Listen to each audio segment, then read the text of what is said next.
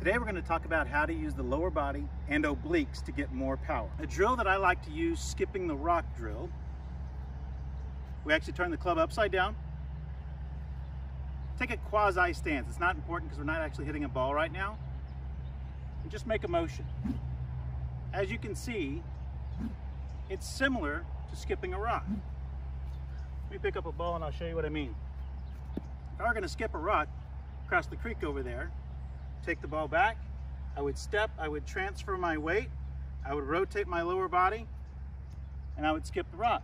Let's turn the club around now and apply it to the actual shot. I'm going to get into my posture.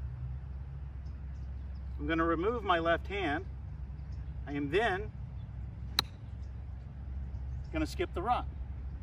I do that by engaging the ground, by pushing my left ankle into the ground and rotating my lower body as I come through impact.